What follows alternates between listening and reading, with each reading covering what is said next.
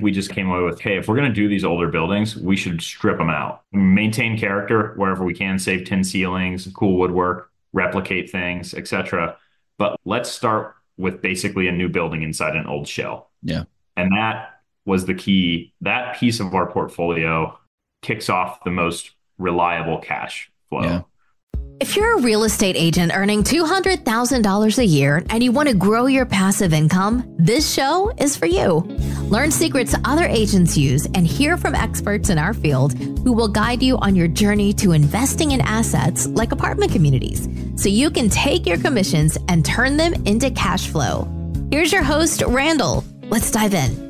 Hey, welcome back. It's good to have you on today. I have an awesome guest. His name is Eric Rice, and he is the CEO of Rice Pegher. They're out of Pittsburgh, and really cool conversation. I mean, we sit and we talk about his transition from single family residential brokerage business. So he's been on the broker side of the business, started in 2008 and like really cut his teeth early on that type of time frame, if you can imagine, and then got into larger commercial deals and multifamily now and starting in 17. And so we talk about that transition and why he got into the types of deals that he got into, how he got into them, how he's structuring deals with investors right now, and just really talk about the market and some of the things that they're working on. So really interesting business, not the typical multifamily buy 200 unit type of operation. So it's cool how they have structured the deals that they are going into and the types of assets that they're buying. So I'll let him talk about it and we'll jump in. Hey, Eric, it's awesome to have you on the show, man. I appreciate you jumping on, making the time to come on. I'm looking forward to talking to you about multifamily market, your transition from the single family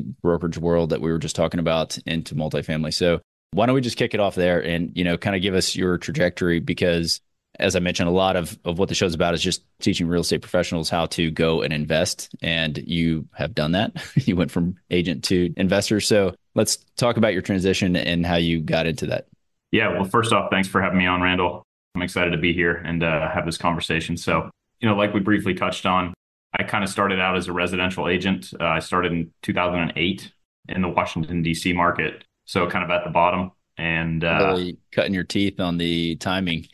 Yeah, it was interesting. I was a wildlife biologist prior to that and had like a job with, like state benefits and that kind of thing. And people were like, you're going to leave that job and go into residential real estate in a crash? And I was like, well, yeah. My cost of living, I was early 20s or mid 20s, kind of out of college, but not a lot of financial responsibilities. And I figured I could learn it while the market was down and then profit as it moved up. Yeah. And luckily that worked out and real estate rebounded as it usually does. And it happened pretty quickly in the DC market.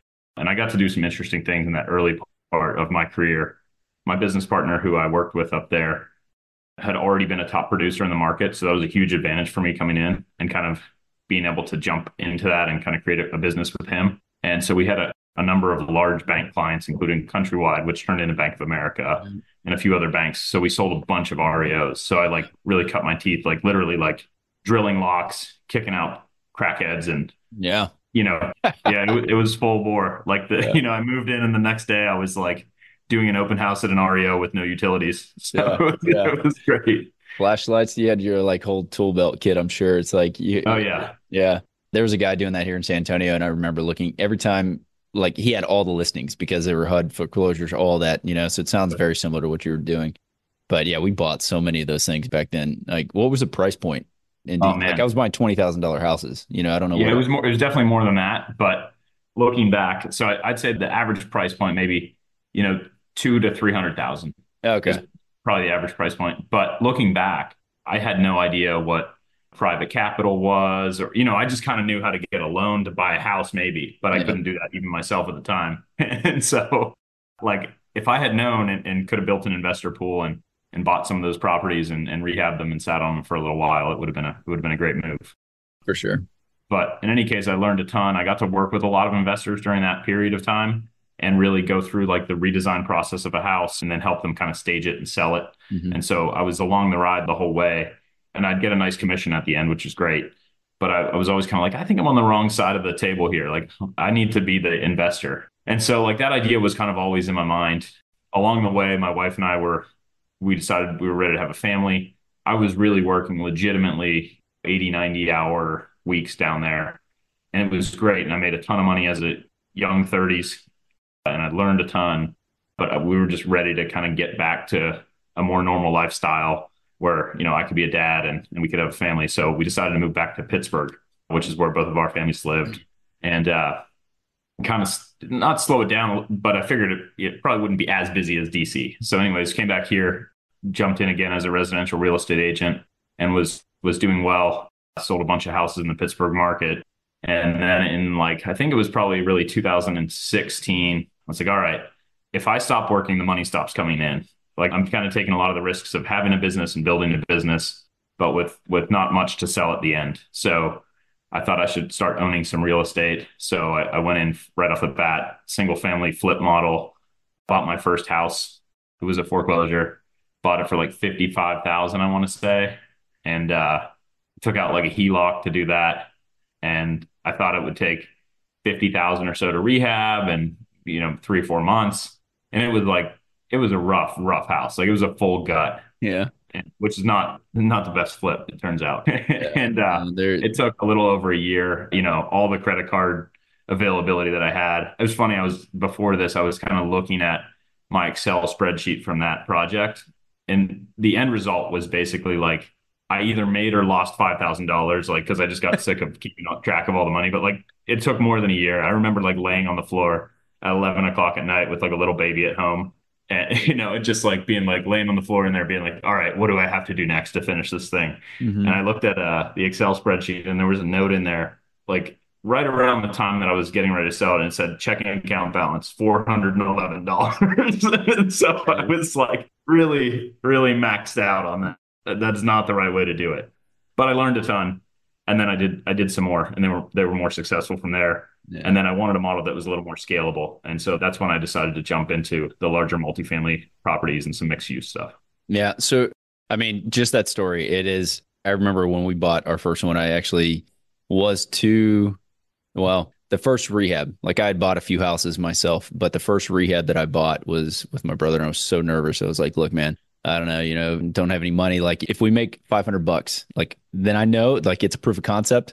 But yeah, it wasn't a full demo. My wife literally sent me one this morning, and it was a burn house. And I was just no, you do enough and you're it's just not worth putting that much capital. Too hard bucket. That's in the too hard bucket. Yeah. You just buy a lot and build a new house, and then you get to deal with a completely different, it's start from scratch. So anyway, that's my quick advice for whatever it's worth to anyone listening, that if you're trying to get into rehabbing, don't do a full gut rehab on your first go. Second that wholeheartedly. Challenging. Yeah. You'll learn though. You will learn. Oh, for sure. Yeah, for sure. Yeah. Try to just get one you can just put some paint on and go from there. Okay. So, well, that's an interesting trajectory. Okay. So then in 17, you started, what were you targeting? Because the two very different models. Yeah. One is I want to build my capital, because you're just going to retail flip something and you're just getting an injection of capital. And one is more of a long-term hold, cash flow, build equity, tax benefits, all that stuff. So where did that shift come from? And was there a single family rental in there in the mix or something that clued you into that?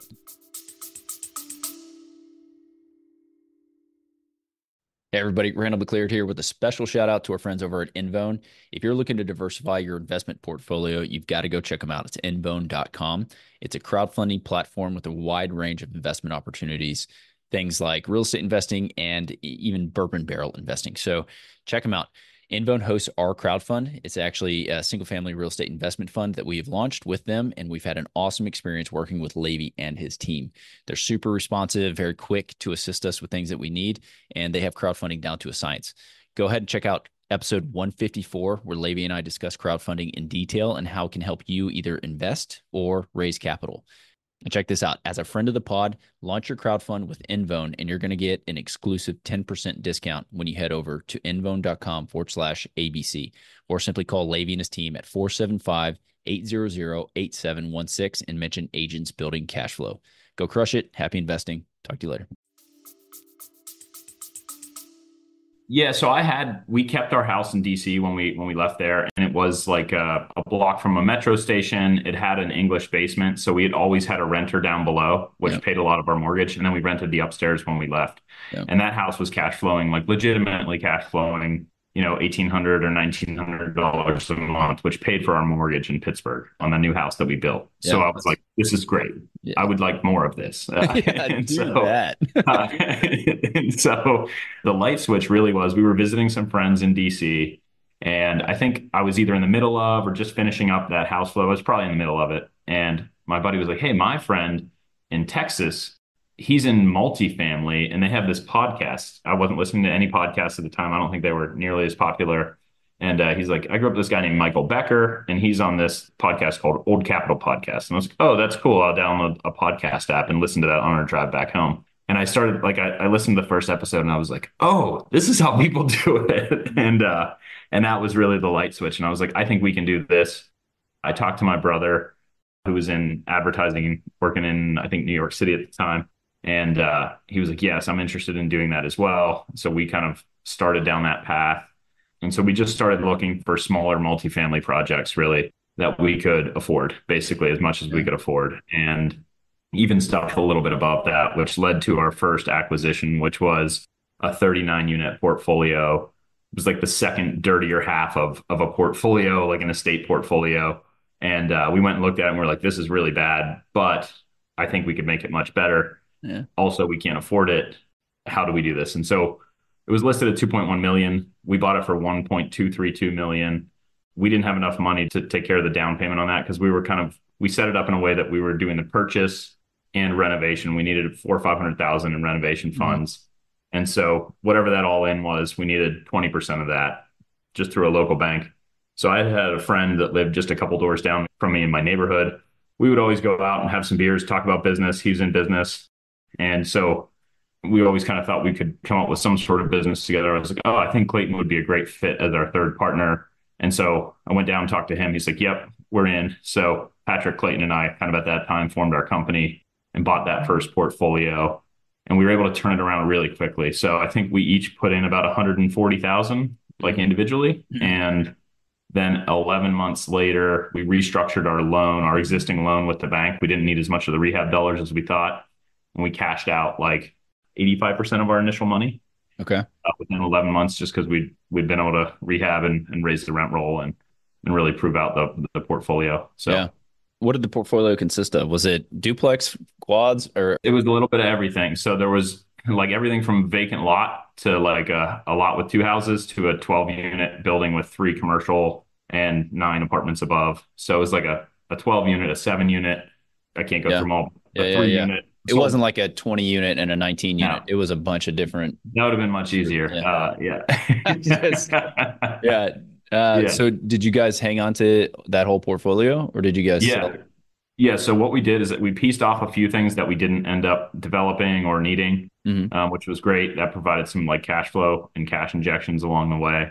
And then we bought, I think, 12 additional units right in that immediate area. And we still own, so we own the majority of the initial portfolio that we purchased and we added a little bit to it. And so that actually coincidentally, I think is the same unit count. We're at like 39 units down there, but they're all operating really efficiently. And actually we're getting ready. We've got that on the market right now. So if we turn that around, then we'll have a big chunk of money to go do something else with. But so you're selling the whole thing off. That particular piece. Yeah. Yeah. That's a really cool initial project to be able to take down that many. How did you guys handle so many different moving parts? Because one project that's a duplex is a decent amount of work. So you have contractor. Were you rehabbing these things or were you literally just like, okay, we're going to sell this one off because it's. We rehabbed pretty much all of it. So my actual income at the time was I was still a residential real estate agent selling estate. So I had a flexible schedule, which was helpful. Yeah. My brother was in New York at the time, so he could handle, whatever we might be able to handle remotely. Yeah. And then Clayton, my business partner, had his own business at the time as well. So he had kind of a somewhat flexible schedule. And so Clayton and I really teamed up on the boots on the ground stuff and meeting contractors, rehabbing units, doing that type of stuff. And then Pat handled a lot of the stuff we could do on the computer. And there's 3 of us. So that helped a lot. Yeah, if for sure. It would have taken much longer, for sure. Yeah. No, that's awesome. Because again, that's a lot of moving parts on that many different types of properties for your first go on that. So again, congrats on being able to burr the entire thing too and capital out and hang on to that. I think one really relevant thing too for people to think about is like we also had a very long-term like strategy in mind with that. Like we weren't looking to make money off of that right away necessarily. And a lot of our initial acquisitions didn't really start to pay out any money to the partners at all. I mean, really, we're still in the build phase. So pretty much everything we make, or we're reinvesting into the company, buying more stuff, or adding staff, that type of stuff. So we're building a lot of equity, and we're paying salaries now for myself. I'm full-time in the company. My brother's full-time in the company, but we're not like kicking out tons of money. So it's a long game. Yeah. It's good for people to realize that. I want to get into how you guys are structuring your deals now compared to then. And if you're bringing capital and all of that, I think you are based on the 506C conversation we had a second ago. But before I get there, because I think you're raising capital. So how do you, I guess we have to talk about how you're doing it now, because what I want to get at is the difference in capital that's IRR driven short term, like I need to get in and out of this deal compared to the long-term approach, right? Yep. And maybe who the investors are that are more like, hey, we're in it for the long haul. Like we want a 20-year hold on something, because that equity is a completely different type of investor and partner in the deals compared to somebody who's like, come on, let's go, clock's ticking, let's go, where's the money? So like, let's get to that at some point. Maybe first we'll talk about how you're structuring your deals now and like kind of what the deal flow looks like compared to 2017 when you bought that first thing. So after that deal, we'll go down that road. I rambled a little bit there, man. We'll get to it. A lot of questions, obviously. So from that deal, like what did you transition to after that? And did you continue looking for portfolios, or was it all single assets? Like let's go after bigger assets. Yeah. So the way it worked after that, like I said, we sold some stuff off. We bought a little more stuff in that immediate area. And then we ended up kind of not stumbling, but it wasn't on purpose. We came into some deals on a main street in a small town north of Pittsburgh called Zelienople, which is like in the path of progress. There's a major suburb right below it, and that suburb has expanded a lot. And this is kind of like the way I equate is in DC, it was pretty easy to see where the progress is going to be. You just like look at the metro line and like the one stop that's developed, like the next one is generally the next place. Yeah. And so we don't have metros here, but we have 79 North. That's our major highway to the north. And it's just kind of like the next exit on the highway. Yeah. And so this town was right next to the exit. So good access for folks. And it had a cool like Main Street, historic Main Street. And it was starting to get some traction. The local government was doing great work. And we had an opportunity to buy a building on the main street that was commercial. It was mixed use. It was like restaurant, retail, and 3 apartments. So not a big building, but we had some cash that we refied out from that prior deal we just talked about. We worked out an owner financing deal on that as well with the ownership group on that. And it was in the $300,000 to $400,000 range. I can't remember how much exactly we paid for it, but then another couple $100,000 in rehab dollars. And so we jumped into that project, which was kind of a first of its kind for us. It was more commercial than multifamily. Mm-hmm. And so that one, same thing, refi. And then basically we were like, all right, we like this little market right here. So we just started talking to owners of the other buildings, and, we'd walk in the front door, find the owner, talk to them. A lot of them are getting ready to retire. They want to sell their buildings. The people in town that traditionally would buy the buildings, have pricing in their mind from 10 years ago or 20 years ago. And these folks that are selling want pricing a little closer to today's pricing. We were willing to pay it because we saw the value going forward. Because like I said, it's a long-term game for us. And so we made owner financing deals. We made normal bank deals. And we just kind of built up a nice portfolio of like mixed use Main Street stuff. Yeah. And then while we were doing that, we bought a 62 unit vacant and condemned apartment complex and started on that as well. So it was a couple of things at the same time. The Main Street stuff was all our own capital, and the 62 unit apartment complex was our first syndication. Got it. When was that? We bought that in 2021. Okay. All right. Couple things. One, the Main Street stuff is awesome. There's a guy that came down for a ULI meeting, and he was just talking about, the infill projects in downtown and some of these outskirts cities. We have one close to us, Seguin, San Marcos, like in between here and Austin. And you see these things popping up, and if they're in the path of progress, it's really cool to see some of these cities in the main streets get revived. My sister lives just north of us, and in their city, same thing happened. A lot of cool new venues go in, and it revives the downtown, right, in these small towns. Yep. So one, that's very cool. Two, if the city's on board, were you getting grants and they were helping you out with some of the rehab and remodel, or was there tax incentives, or was it just like they just wanted to help you get through zoning and make it easy for you to do whatever you wanted? So the most important thing was like the council had passed and pushed through a bunch of grants for Main Street specifically, not for the building owners necessarily, but for like a revamp, putting all the electrical lines underground, new sidewalks, really pretty new lighting, that type of stuff, just kind of streetscape. Yeah. And that was huge. And that was pushed forward by a local group of kind of business folks and interested citizens. And then it went to council, and council kind of took it over and drove it home. And so that was a huge part of it. We saw that they were being proactive. They wanted businesses. They wanted it to come back to life. And that was a big part. We did receive like one small facade grant of, I think it was about $4,500 from a local group, which was great. We have looked into other like historic grants and stuff for these projects that we're doing, but the amount of money that they were providing, and also it's not our expertise. Like we're not experts in that. We're not grant writers. And the reality is like for the amount of money we could have maybe gotten on the project versus the amount of like red tape that would have put into place, a lot of paperwork, time and effort, it was just kind of like, for 10 or $20,000, like we can find that money somewhere else easier. Not just the time but the timing it takes for them to approve it, I'm sure. Yeah. So, and they may be out there, and I hope in a year or two, I'm eating my words and we're getting lots of great grants for projects like this. But as of right now, we've just done it all with private money. Yeah. Yeah. Right on. Okay. So that, and then I guess for literally, I've looked at buildings in one of these towns close to where I am. They're older buildings, and they are, I mean, it's typical downtown. So they're joined walls and old. So like, what are some of the challenges that you guys faced when you were remodeling? How old were the buildings? I'd say like the typical building age on our main street is about from 1900, so 125 years. Yeah, about the old. same. Okay. Yep. So like, what's like the biggest things that you should look out for if you're taking on a project kind of like that? I think so. So that initial portfolio that we talked about, the larger buildings in that portfolio were also from that same time frame. Okay. And we went in and cleaned them up and made them look nice, but we didn't go in and like do them from scratch. Mm-hmm. And there's more maintenance there than anywhere else in our portfolio. And it's not overwhelming or anything like that. It's just like slightly more headache. Yeah. And so from that, I think we just kind of came away with like, hey, if we're going to do these older buildings, we should strip them out, like maintain character wherever we can, save tin ceilings, cool woodwork, replicate things, etc. But like, let's start with basically a new building inside an old shell. Yeah. And that was the key. That piece of our portfolio kicks off the most reliable cash flow, I would say, because those buildings are all basically new on the inside. Mm-hmm. And so I would say the learnings are, if you think the plumbing is going to be fine in the floor in the basement, it's just not. So just like, just plan for it to just plan to redo it. Yeah.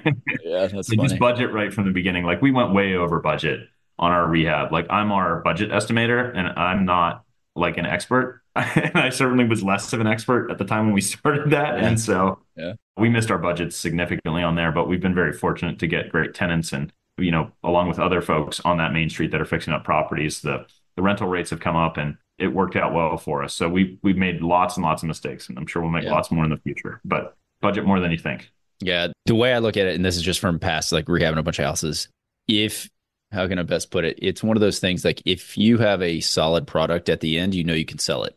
If something is like, maybe they won't notice that, and this is just on a retail sale. And so it's the same with tenants, I assume. They're like, well, they really did. They went all out. They fixed this thing up. I do like this space. I'm going to go into it. So it sounds kind of like the same type of thing that you guys came to realize. And then you don't have all the maintenance headaches either. All right. Tell me about the 62 unit deal then, because this is a syndication that you guys did.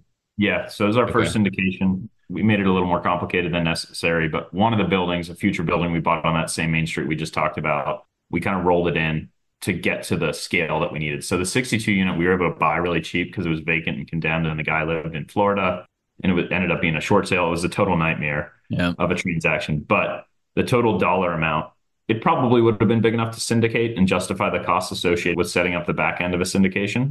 But we added in this other asset on Main Street. So in any case, the raise was $1.5 million, which we'd never gone out and raised any significant amount of money before.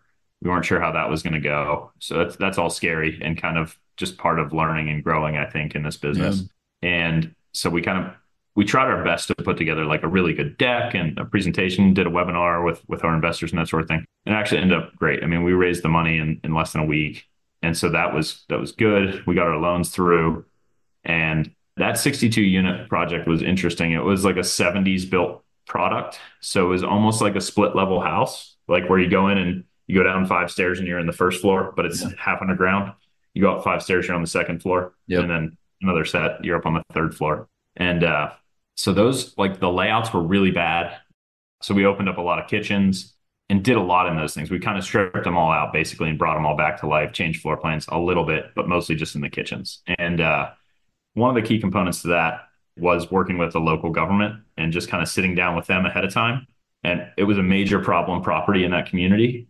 And by sitting down with them up front and saying like, hey, we've done this in other places, maybe not at this scale, but we've done this in other places. Like, feel free to call the borough manager here or the police department here and see how we work. And they were skeptical, really, because like other people I think had come in and told them that they were going to do that as well. But I think we did a great job kind of committing and then holding up to our word. And so they made it easy for us to do that. Like there's not a lot of red tape on their end on the construction side.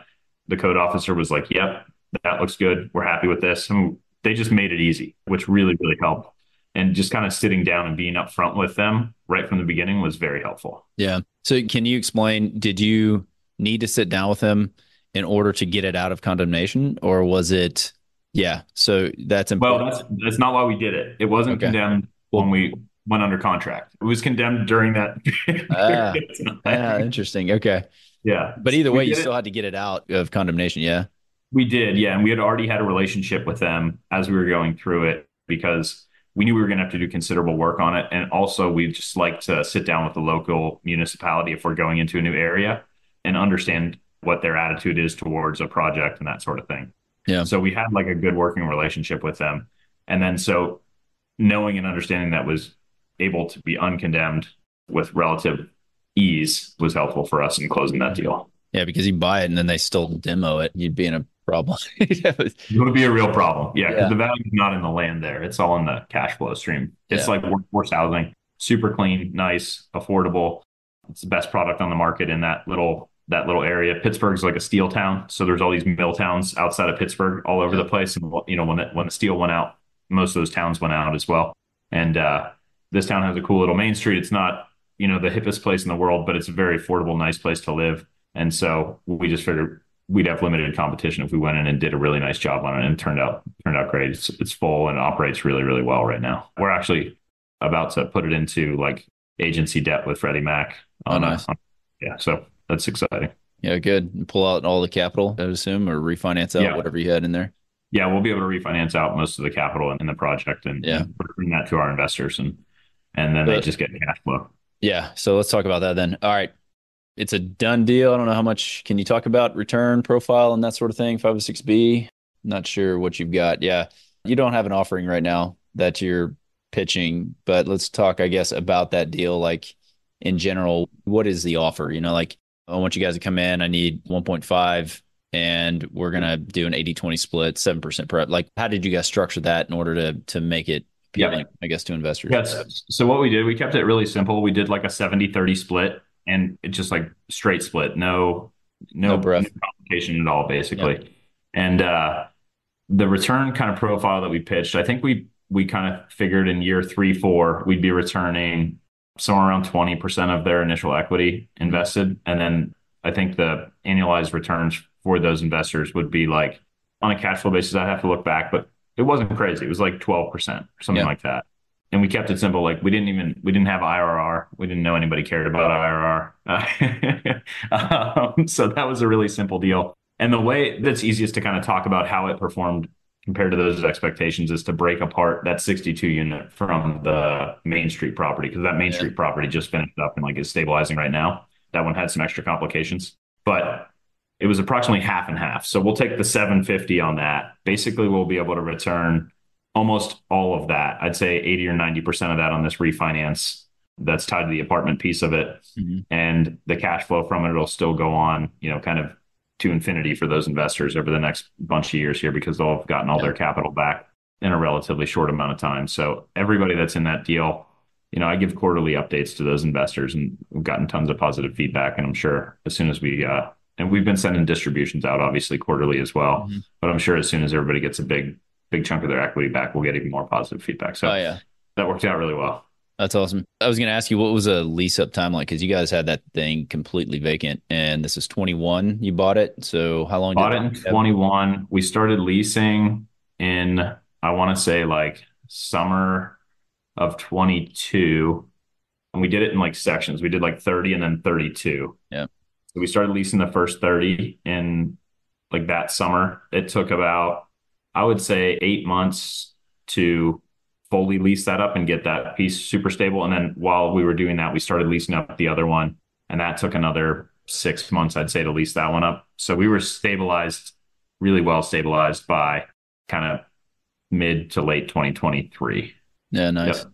You explained the dynamics, I guess, of splitting that off because the agency is going to be just on that portion. So are you deeding that property out into a new entity, or how does that even work? They were split anyways. Like we bought the other Main Street asset with cash because we knew it would be a longer period of time to like get the development plan put in place and that sort of thing. So it's under its own entity anyways. Okay. Got it. Okay. That makes sense.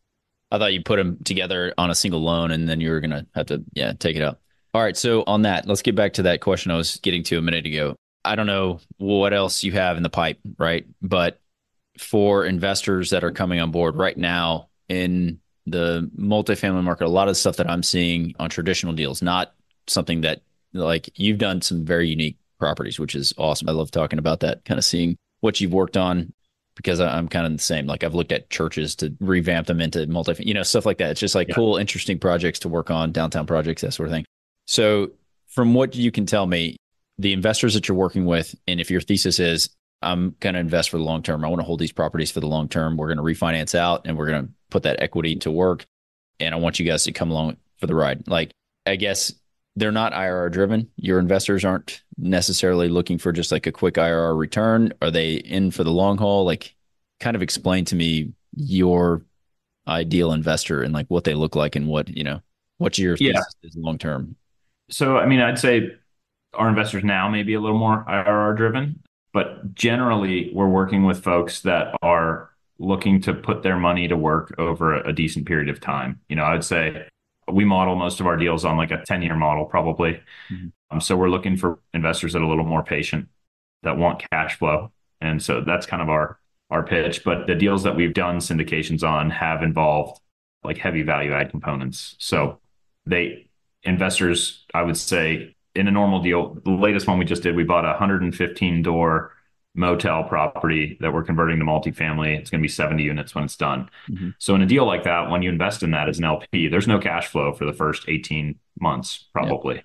And so they have to be patient investors, but the returns are generally pretty good because there's such a heavy value add component to it. And you're really either bringing something completely back to life in a market that really needs it, or you're changing the use and, going through all the brain damage that involves and just kind of pushing through and pushing the rock uphill for a little while. But once it starts to roll downhill on those deals, the returns profiles gets really good. So patient investors. So how are you underwriting that type of deal whenever you, like, I don't know what the rents are in your market, but say $850 or $900 for like a workforce housing 1-bedroom. Okay. So, and that's tried true, that there's demand for it. You're not, because I guess I was interviewing somebody the other day and they were telling me like right now we're not doing any heavy value add capital intensive projects because of the risk involved, right? Mm-hmm. Everyone has their own little niche. You guys have carved one out. So when you hear that, like, what's your knee jerk reaction? Like, okay, we're so deep in this thing, it doesn't matter.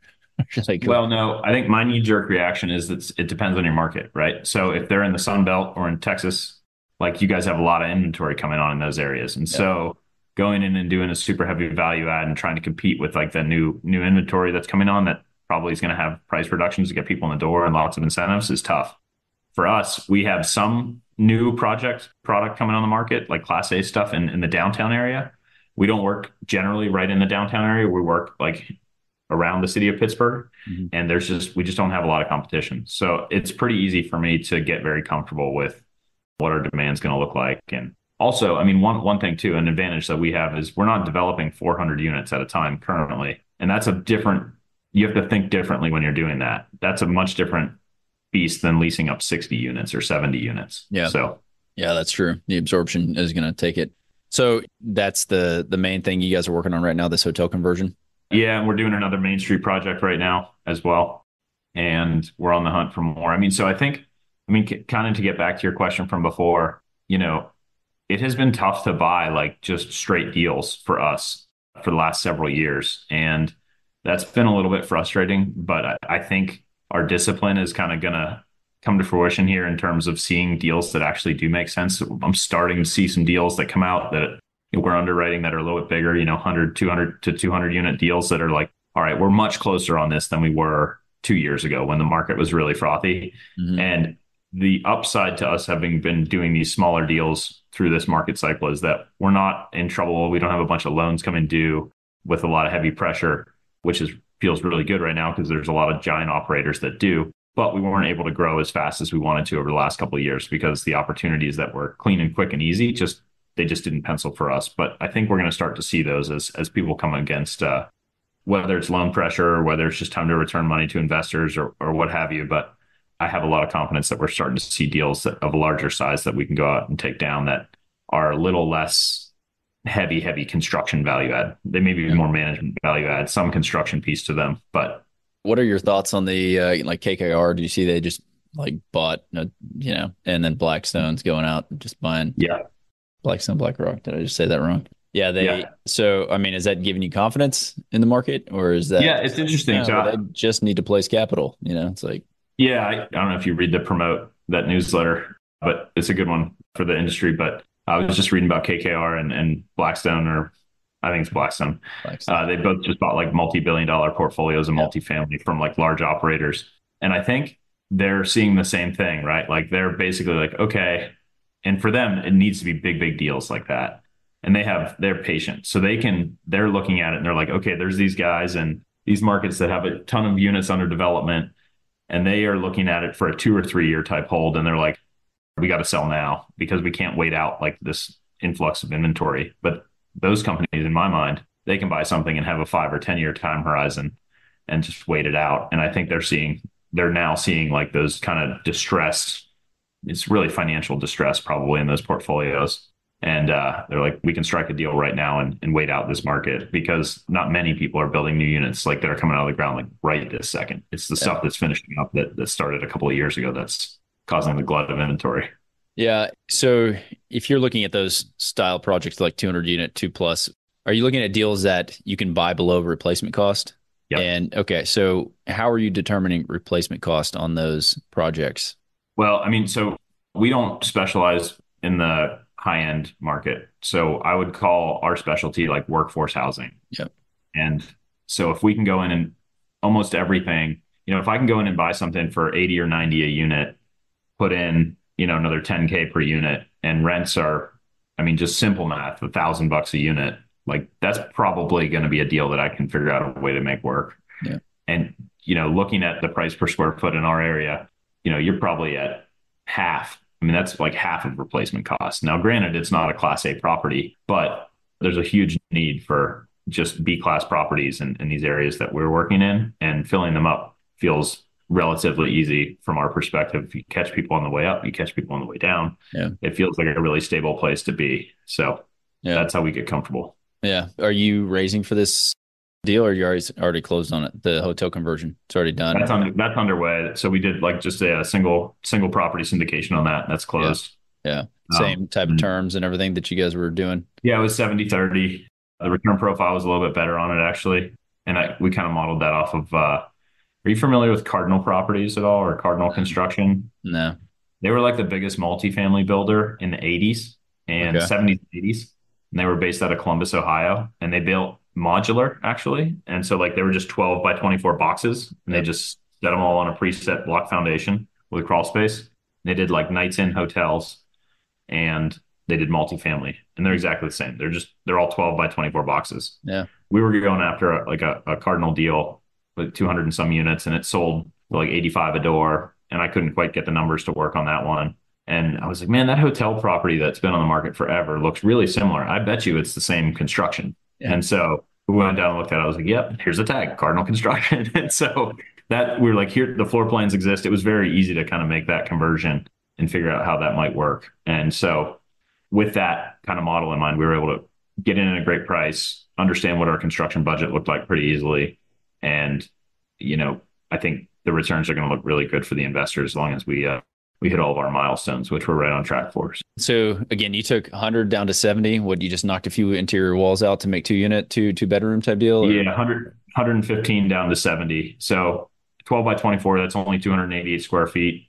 It's not huge. So we have some studio units going in there, which is just one of those boxes basically. Yeah. And then we have a bunch of 1 bedrooms and 2 bedrooms, which combine multiples by opening up the walls and combining the units. So, and kitchenettes, I mean, new plumbing. They're all real kitchens.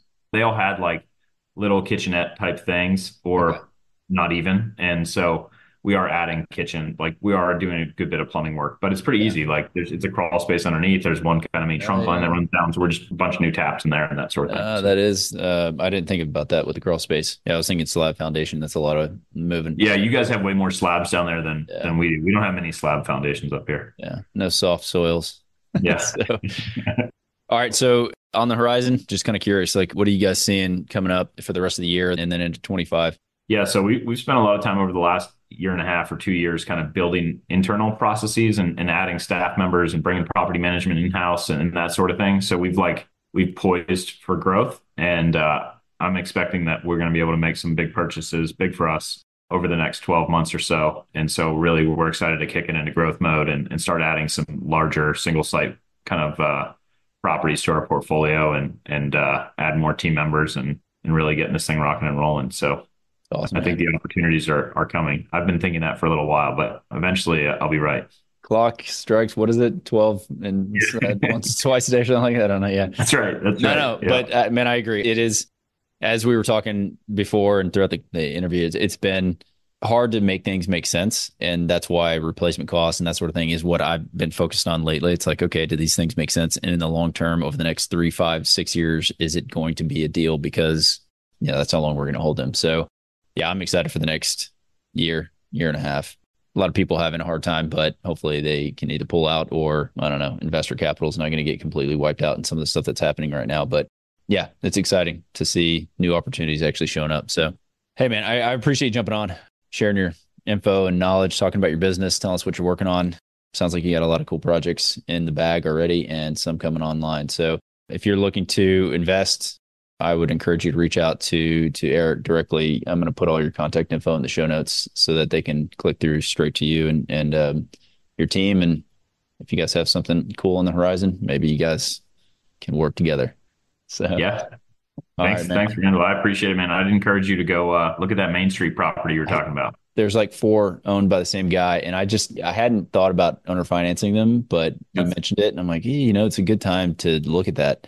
It's a cool town. So yeah, good call. Do it. Yeah. All right, man. Good catching up. Same. Catch you guys on the next episode. Did you know that 80% of the agents we speak with got into real estate in order to gain passive income so they could obtain financial freedom and become work optional? If you want to stay up to date, the best way is to make sure you're subscribed. So if you haven't done that, go ahead and do it now. We'll catch you on the next episode.